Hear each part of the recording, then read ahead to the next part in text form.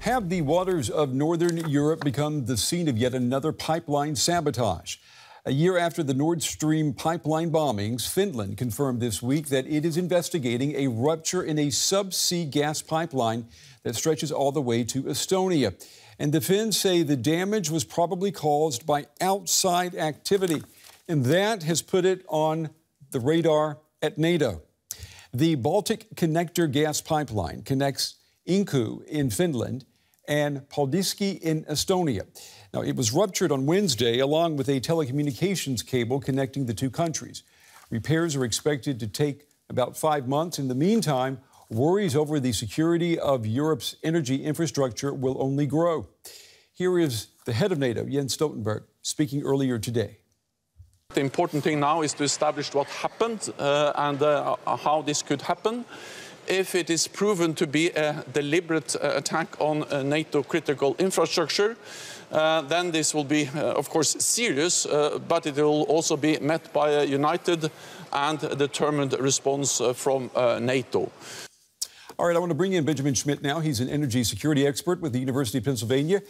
He testified to the U.S. Congress on Russia's weaponizing of energy, and this summer he paid a visit, in fact, to the Balticconnector site in Estonia. The perfect man to talk to tonight. Benjamin, it's good to see you again. NATO pledging a strong response if this is found to be a deliberate attack. Do you think that this is sabotage? Is that the only plausible explanation? Well, look, Brent, it's great to see you, and I wish we weren't always meeting under such circumstances with subsea pipeline explosions in the Baltic Sea, but there we are. I will say that right now, everything looks like this was a deliberate action, and it really is going to come down to the forensic investigation that's been ongoing. Let's step back here. We first heard about this on Sunday, on October 8th. When there was a drastic drop in pressure in the pipeline, all the way down to 6 bar, suggesting to both Ellering on the Estonian side and in the Finnish transmission system operator Gasgrid on the Finnish side that there was a leak. And remember, this is kind of the same forensic timeline that we had for the Nord Stream ruptures. We didn't know right away that was sabotage. We just knew there were leaks. And of course, over the past 48 hours, we have seen the investigation continue. There were notes of a small, not as large as the Nord Stream blast, but a small seismic event that took place. This could have been, of course, with a small amount of explosives, but also just by mechanically rupturing the pipeline. So there's a number of theories right now about what's going on. I'm certainly looking into this. And this is certainly, as you said, Brent, something that I've been looking at closely. As you said, I visited the site right next door to the Balticconnector in Paldiski, Estonia, just basically several weeks ago when I was looking at the jetty for the Paldiski FSRU, or floating storage and regasification unit, as a part of my Penn Kleinman energy research grant that I'm working on critical infrastructure protection in Northern Europe. And I know that you've also been doing a lot of research into the Nord Stream explosions, the bombings. Can you draw some parallels here? And I guess the question a lot of people are asking is, with Nord Stream and now with this incident, do both of these roads lead to Moscow? Well, look, we don't know yet. Again, the prudent thing to do here is to gather as much information in both cases, right? The forensic evidence, geospatial, commercial satellite imagery that we've seen now with the Nord Stream investigations. I think the same thing is going to have to be done with Balticconnector to look for any vessels or any other activity that was going on outside of standard operation, meaning vessels that are operating with their AIS or automatic information systems switched on. So if that's the normal operating procedure. But if these vessels have their AIS switched off, they become what is known as a dark vessel, meaning that I can't go on to a website like Marine Traffic, which has open source ship traffic intelligence, and see where these vessels are. So the parallels between the two events are really striking thus far. We saw a pan-Nordic investigation by the 4 Nordic public broadcasters